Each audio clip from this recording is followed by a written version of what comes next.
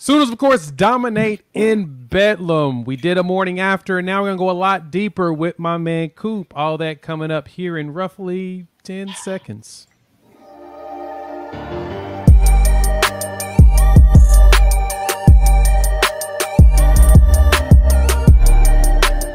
What is good, everybody? It's your boy Jay here with Unfair Sports. Thank you for tuning in to the YouTube channel. I've got my basically co-host here, Coop, on the Sooners side. Coop, what's going on, man? How did you feel about that Bedlam win?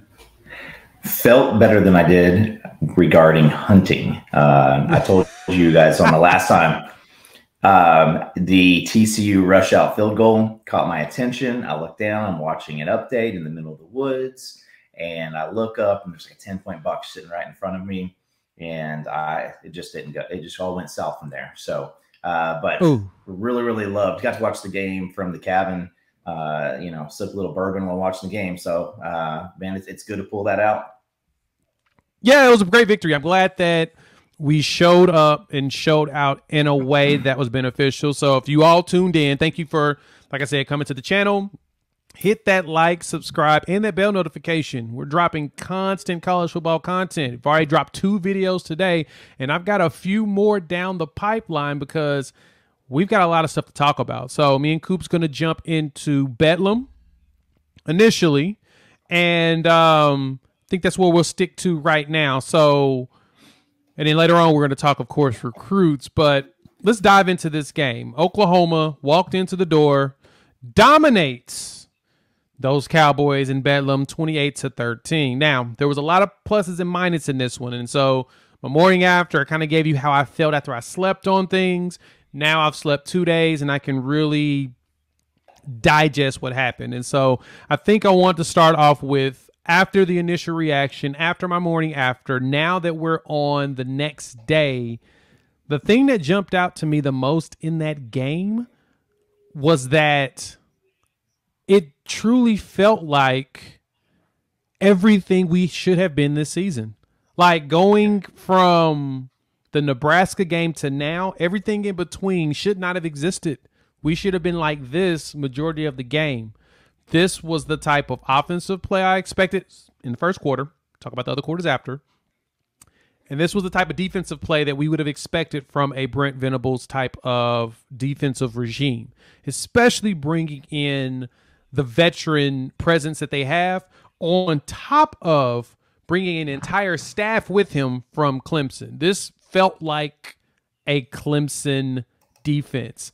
And it just shocked me that, I mean, the one touchdown Oklahoma State got was kind of given to them because that was not pass interference. We'll talk about that as well. But this felt like what a Clemson defense feels like. Am I off base to think that that should have been? No, I mean, that's exactly it. And we've got a little bit of I guess you would say the battered wife syndrome because I kept waiting for it to break bad. And the defense just kept on showing up and making plays. And I could say that definitely for the first time this year, maybe in the Nebraska game, that you saw a game plan that Brent Venables installed into this plan, and it was terrific. His zone drops seemed to be dead on. The run fits dead on. And so, yeah, I mean, you're not far off. And, again, not pass interference and another big call, not holding on Anton Harrison. But we'll delve in that here in a second. Whew, yeah, that holding was another one that just at first, that just made me mad. So, all right, let's jump into the game. Let's get into our thoughts on each side of the ball and give the people the goods and everything. So, thoughts on the offense. I think we'll start there because I think the defense was the MVP of this game. But offensively, we ran the pace that we should have, and we executed beautifully throughout the beginning. But then we hit that wall again. And after really thinking about it, Coop, I don't believe that this is what things will look like in a year. It feels like everyone is still trying to figure things out on the offensive side. And we get confused when we get to third down. We were like, what, 1-14 on third. It's like third down is our kryptonite. What is up with that? Like, no matter what, we'll get stupid calls. We can't run. The run stops working. So it feels like it's a combination of execution on our team, and it's at the same time as the ref saying, "Nah, we're going to go ahead and take this away from you." I don't know what is going on third down, and I'm wondering. I don't know if I can fully blame Levy. I would love to. I would love to place blame on anybody, but it feels like it's a holistic thing. Am I off base? 2 first downs in the past 2 games. I think that this week it came out to 7% conversion rate on third down. 1 for 14. And no, I mean your first quarter, everybody, that was perfect. I mean, his throws just starting it off with Drake. Drake with the full extension, falling back, reaching back towards the goal line. In the NFL, it's a touchdown. You know, that's beautiful. They scheme up a completely beautiful route, and one busted assignment usually happens to us. But we get to be the benefactors, and you have Jalil Farouk running and catching the ball for the touchdown. Catching. You have catching for a change. you have some of the most beautiful, and I'll kind of point out a couple things. Braden Willis, obviously, Braden had that fumble. I think that's another. I mean, that's obviously another touchdown. But what happened in that moment was he had the ball and he saw that I think it was Kendall Daniels was going low, and he thought, you know what? Nope, I'm going to deliver this. But he couldn't do that. If he would have done the hop that he did later in the game, he just walks in. So, you know, there were some self-inflicted, you know, things that happened, you know, throughout the game. And it feels like one of the things with Dillon Gabriel is he just got into a spot where he was trying to press. And when he started pressing, then it started going a little crooked. Yeah. We had another moment where we found something. I mean, Levy found something, and you can't say that he was a genius in the first quarter, and then he all of a sudden just lost his damn mind, and you know, the second to the fourth quarter. But he found something with that wheel route, because I don't know if I've seen that wheel route this year, and I'm pretty sure that 4 different players ran that wheel route. And I think we have done it before. But you're right. I think we have done it before in some capacity. Yeah. So, but you had Farouk run it, you had Stoops run it, you had Mims run it, and so I mean, it was just beautiful. But again, now I did hear something where, you know, people were talking about, again, I hate when this topic comes up, but the quarterback's hands, Gabriel's hands are a little bit smaller, and he is used to playing in Hawaii and Florida. And so when, and I think that it was maybe Troy Aikman was talking on the NFL about some people, you know, quarterbacks come out of the warm-ups and they look really, really good up front, but then their hands start getting some of that cold setting in. So maybe that's an issue, but I just got to say this is it was almost flawless football for the first quarter. And then it was just a struggle where we couldn't execute and get out of our own way. Yeah, that's what it felt like. It's more of a we couldn't get out of our own way type deal. And I've talked about this a few times that, like I said, the third down piece was the one that's just ate me up. It's like, it was something that shouldn't be there. We shouldn't be this bad on third. The good thing, though, there's absolutely no good thing when it comes to any of this. Actually, Dillon Gabriel went 20 for 40, so it felt like we were passing a lot more late in the game when we shouldn't have. Yeah. We should have been running it. But at the same time, you know, OK State was trying to key in on the run, so I think that they were trying to outdo that. And I wish we could throw more slants, but I feel like our slants don't work because Gabriel's, you know, and he's throwing America, and he's throwing, you know, or in Florida where the weather is basically the same, except for it's a lot hotter when you go further east. But the good thing is that, you know, overall offensively, first quarter was who we thought we were, and then the rest of the game it got a little bit squirrely. But we'll jump from that. So that's that Sooner offense. I'm just happy that we were able to get up fast at 28-0 and we were able to hold it down. The one thing I do like to remind everyone, though, is I'm very big on the offense helping the defense and the defense helping the offense. The way that happens is the offense keeps the ball and scores so the defense can get a break, and the defense quickly gets the ball back to the offense so they can just kind of rinse and repeat. That's how you help each other. Defensively, let's talk about how we did on the defensive side. This was probably our best performance since Nebraska, period. Yeah. I don't even count Iowa State. And I say that, and I don't say that as in disrespect to the Sooners. I say that because Iowa State's offense is really bad. Yeah. We got 3 picks.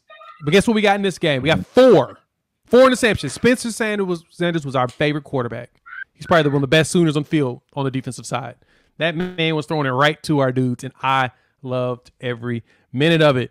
And rubbing it in the face of all the Okie State fans. I know they were, they've been railing on me because OU hasn't been as optimal as we wanted, but I've been getting my revenge, and it's been feeling great. How'd you feel about this defense?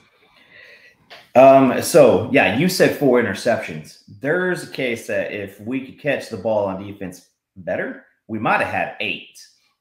Touche. You're right.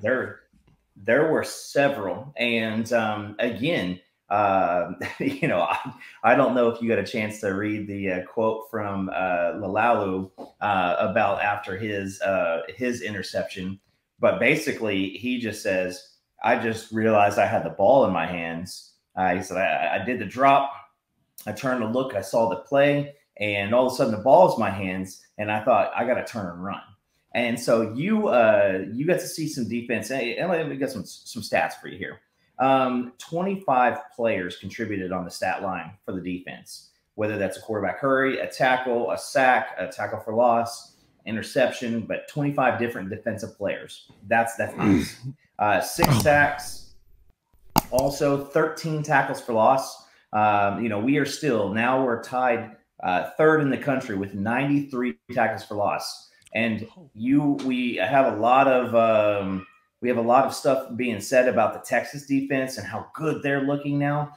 Texas has 80. That's 13 fewer tackles for loss, and they played us. Right. We didn't have a quarterback, so that's kind of yeah. So with all that being said, 102 plays. They outside of the first quarter, they more than doubled the time of possession. And I saw a stat that we didn't have a single drive after the first quarter that was more than 2 minutes on offense. Our defense was out there a significant amount of time. And here's another thing. How many penalties did you see where we panicked and just gave one up? None. No, yeah. Woody Washington. 0. He got the pass interference call. It extended their drive. And that's what gave them the touchdown.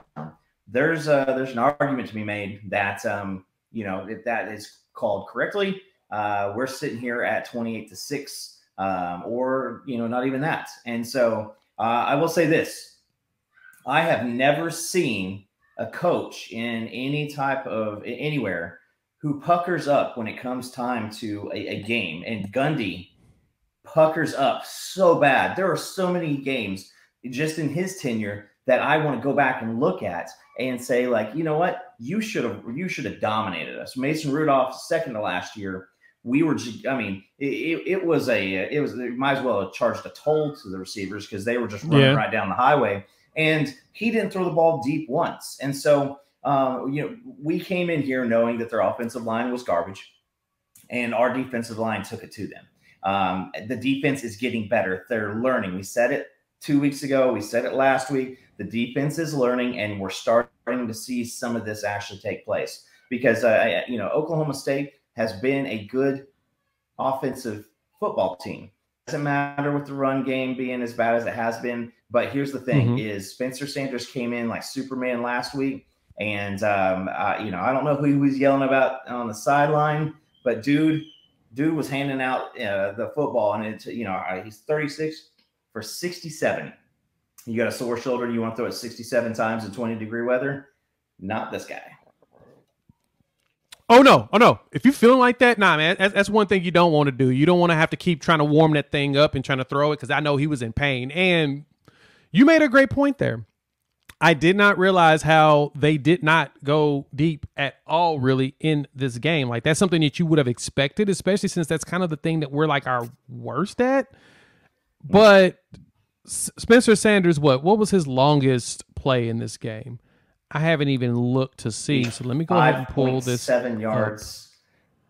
It looks like average was awful. He did have one to Brennan Presley, which was 55 yards, but that 55. Was a short catch. 55 yards where he ran across. Yeah.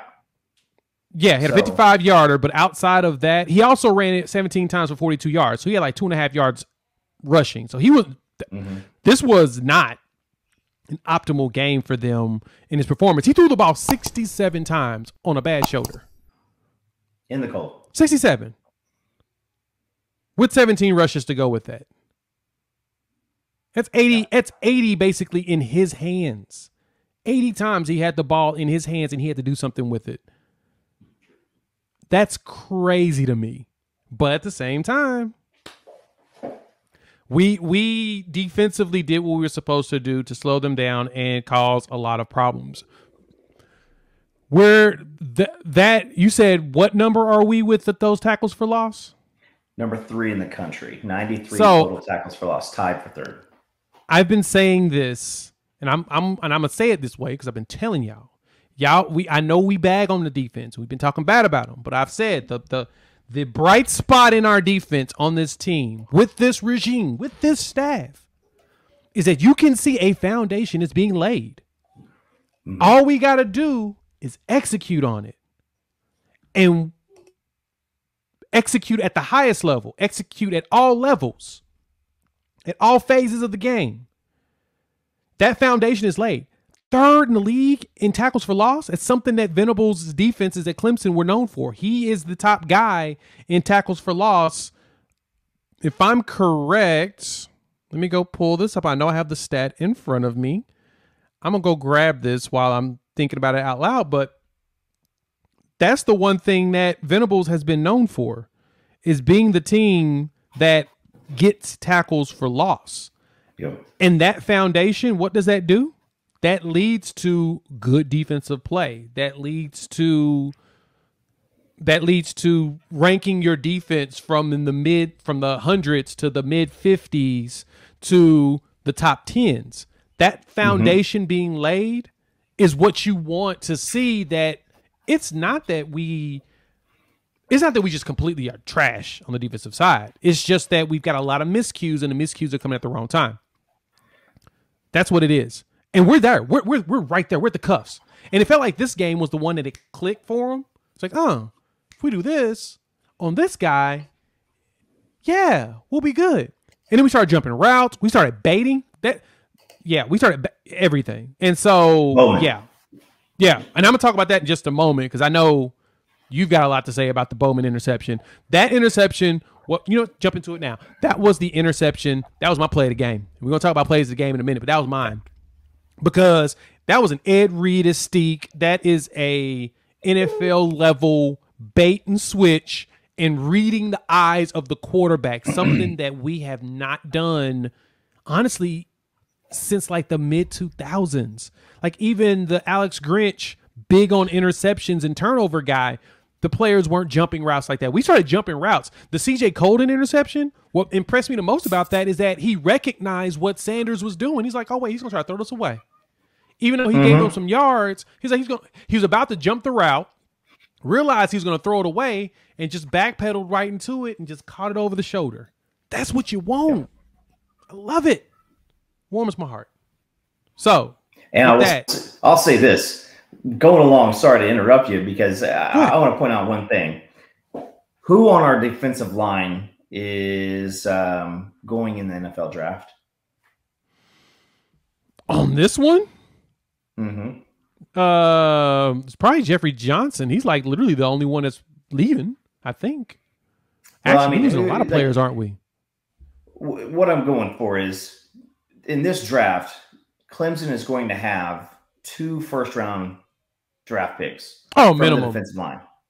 And and 2 linebackers. That I think Mel Kiper, one of the other guys, brought out his top 32. Todd McShay, that's who it was. And yeah, Tommy Chase, so they've got 4 of their middle guys going in for the top 32. We don't. Yeah, Miles Murphy is going like probably around 7 or 8. They've got them ranked up high. Yeah, no, you're right. And yeah, Bracey. Yeah. So, this is my encouragement for Sooner fans is we're making these tackles for loss because when we do that, you're winning your individual battle and you're playing your individual role. And if we can do that for 3 and 4 downs, the product gets better.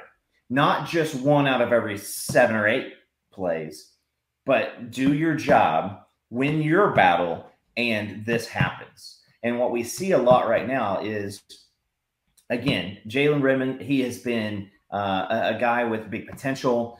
Ethan Downs has shown a little bit of flashes. Grimes has shown some flashes. And then you've got a Tulane transfer in Jeffrey Johnson. You've got guys like that. That's who our defensive line is right now. So if you start tune into the recruiting piece, if you start throwing in some of the DL that we have coming in and coming up, and you got guys like Kevin Gilliam, and he gets more time. Grayson Halton, he gets more time with Bates and Venables. This is going to be a deal where you're taking talents with good coaching, pairing them together, and we're not talking about number 3 in tackles for loss. We are talking about top 25, top 35 defense, and that's got to be the foundation going to the SEC. So the tackle for loss, these are glimpses, and it's going to be better. Yeah, exactly. And that's what I want everybody to recognize is look and see if some of the habits and stuff that you need, even though the talent may not be there, let's see if that stuff's there. And that's what I see with the foundation of what they're laying on this defense. And so we are building up one that will, play in national championships, have the opportunity to at least. All right, play of the game. What was your play of the game? And everybody, before Coop goes, make sure you jump in the comments and tell me which was your play of the game. We've already talked about which ones are your MVPs. What was your play in the game, folks? Leave it in the comments. Coop, what was your play of the game? So I'm going to say that I can't argue with yours with Bowman, but just because so we don't both have the same one, I'm going to say that it was the Lalau interception, and here's why. Because Jonah Lualu had that was a nice interception by Lualu. We had tight coverage on the play. We had a play on the ball. There was no panicking, and there were people dropping into the portion of their zone where they were supposed to be. All that happens. What happens? We take the ball down, and he pops out at the 4. So again, I'm going to call that just because it was multiple people doing their job. I love it. Jonah Laulu, Laulu, he definitely did put us in a position with just dropping back and catching that tip. Hey, man, heads up play. You love to see it. So, of course, y'all know my play of the game is definitely the Bowman interception. I just love when a player leverages instinct like that, flies across the board and snatches the ball. Because that was touchdown. If he misses that, he tips that, touchdown. But the beauty of it is that Sanders has been throwing everything short anyway. Wow, right in the chest, and he took it. So, yep. Great stuff there. Of course, thank y'all for tuning in. As usual here on the channel, Unprepared Sports, talking OU football, college football, and sports in general. Coop, thank you so much for always being there. Hop in the comments, let us know. Now that you've digested this more, thoughts on the game. Of course, I've been going back and forth with you all in my morning after. I'll keep going back and forth with you on this. We love to bring additional opinions and thoughts in here or whatnot. Hit the like and subscribe button and the bell notification. Got a lot of constant content coming through, a lot of it, especially around recruiting. And next video will be about recruiting. So with that, chop it up with y'all in about a couple hours or so. Peace.